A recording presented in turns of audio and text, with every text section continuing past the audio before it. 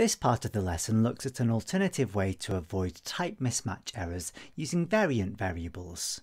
Let's start by opening up the file that I've downloaded and extracted, and then when that's happened, let's click Enable Content, then head to the Developer tab and open the Visual Basic Editor. In the previous part of this lesson, we avoided type mismatch errors by making sure that we always use the string variable to capture the results of an input box.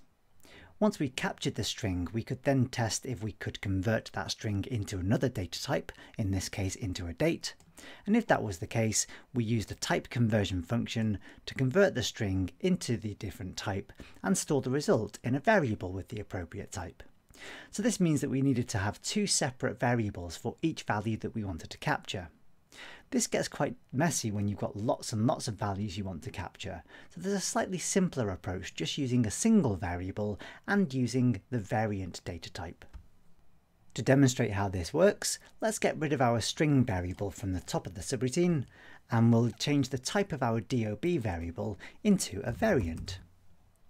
We can then change any reference to the DOB string variable to just reference the DOB variable, as that's the only one we have, and then that's all the modifications to the code that we need.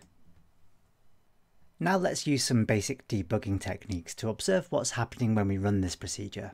I'll head to the View menu and choose Locals window, and then I can begin stepping through my Using Variant subroutine using the F8 key. When we initialize the variant variable, it's treated as empty, and it has no idea of what subtype it should have, so it doesn't know what data type to expect yet. That changes the first time we assign a value to the variable. So when I execute this line, which assigns the result of my input box to the variable, the subtype of the variant will be set. Let's enter a value that can be treated as a valid date, so 6 Feb 2019. If I click OK, an input box always returns its result as a string. So even though this could be treated as a valid date, the value is treated as a string data type.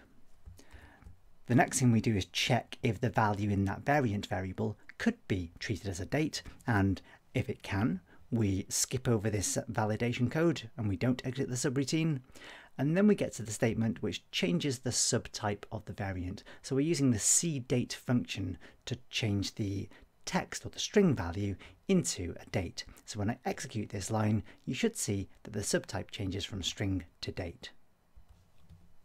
The main advantage of this technique over the previous one is that it uses fewer variables, and this might be especially important if you're intending to capture lots of different values. You only need one single variable per value rather than two as the previous technique used. There are one or two minor drawbacks of using this technique, however. First of all, it's less easy to tell at a glance what data type your variable will store at any given point in the procedure.